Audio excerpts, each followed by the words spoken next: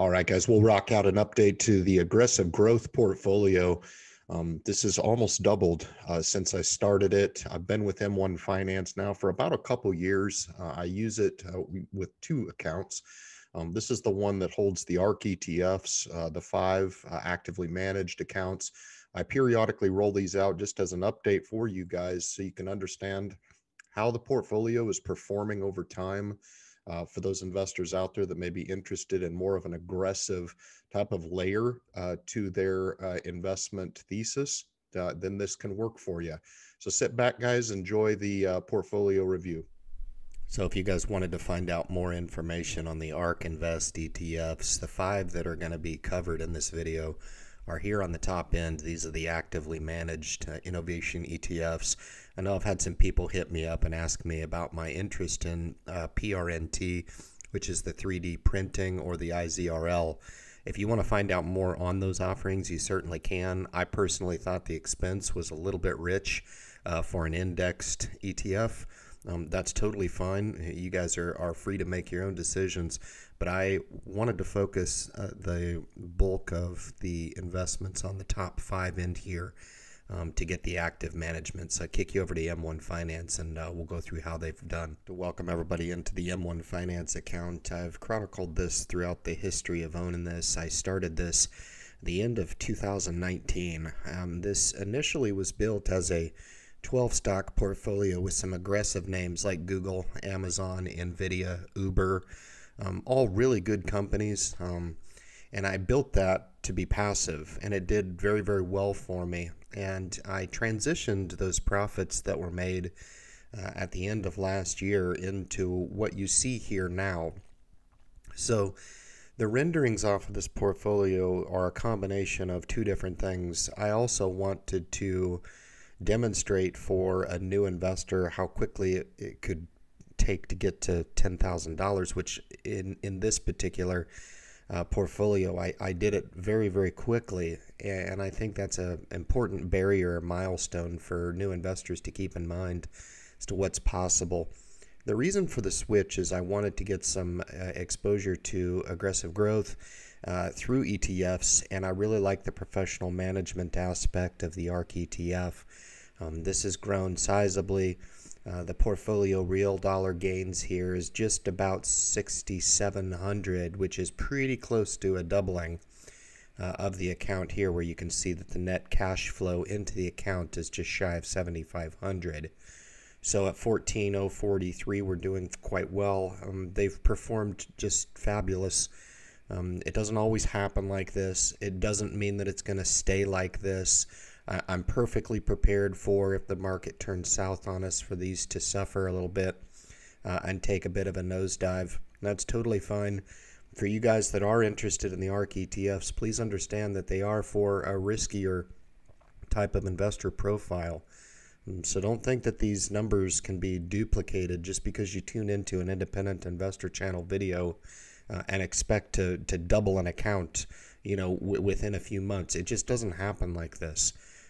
I've built this up with the initial portfolio and now just leveraged into the ARK ETFs here. And where we go into the future, that's anybody's guess. But I do roll these out for transparency because I do feel like these are a good way to enter into an aggressive arm, especially for those younger investors that are looking for a little bit more aggressive growth in their portfolio. And to do so without putting any effort into this, okay? Now, I use M1 Finance for that very reason. This account I fund with about $50 every 2 weeks, and I forget it. I don't monitor this. This is all passive, 100%. I don't actively manage this, but the real key here in understanding if it's something that would be of interest to you, I actively share my portfolios with my subscriber base and anybody that comes to the message in the description of all my videos, but I always earmark these in the comments section of the video. So if you don't memorize the allocations, you can at your leisure kick over and check those out. Those are indeed affiliate. I'm an affiliate with M1 Finance. The channel receives a small compensation for my referral of M1 Finance. It's obviously a product that I use, and I'm very, very satisfied with for this very reason. For a smaller amount of money, I can enter into assets like this and control my amount of dollars that flow into each fund with the target allocation that I set, denoted here in the right column. So the way I've got these split up is very, very simple. I've got just less than half in the flagship 𝗖𝐋𝐈𖖿.